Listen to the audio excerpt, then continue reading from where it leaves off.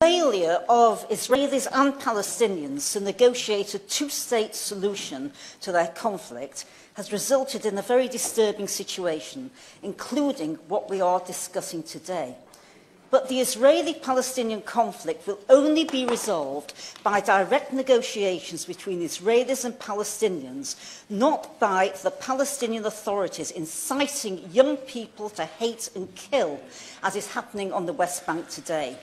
Indeed, such incitement is specifically in breach of the Geneva Conventions.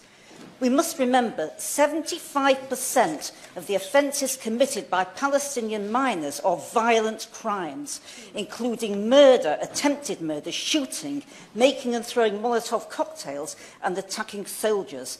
30% of assailants in the terror attacks of 2016 were under 18 years old, the youngest being 11.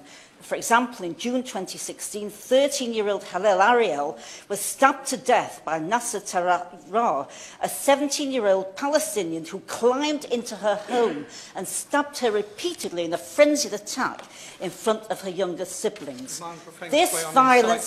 This violence has been encouraged by the Palestinian leadership in direct contravention of the Geneva Convention, which specifically prohibits the recruitment and involvement of children in terrorist activities. Fatah recently tweeted a practical guide to show young people how to throw rocks, euphemistically called stones, and this has resulted in the murder of young people, including Yehuda Haim Shoham, aged 5 months.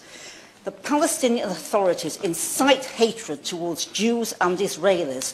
The Palestinian youth magazine Zai Zafuna's October issue claimed that Muhammad sanctifies the throwing of rocks at Jews.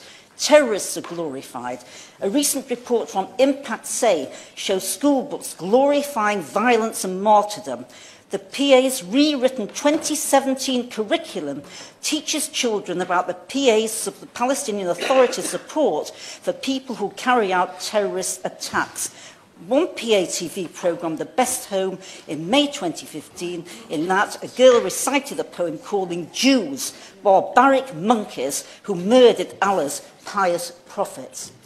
If young people are continually told that murderous terrorists are heroes, it is not surprising they try to emulate them. Nobody can be content with the current situation, and all individual allegations of any injustice must be investigated. But the answer is to negotiate peace, not to glorify hatred and violence by telling young people and children that murdering Israelis is justified resistance.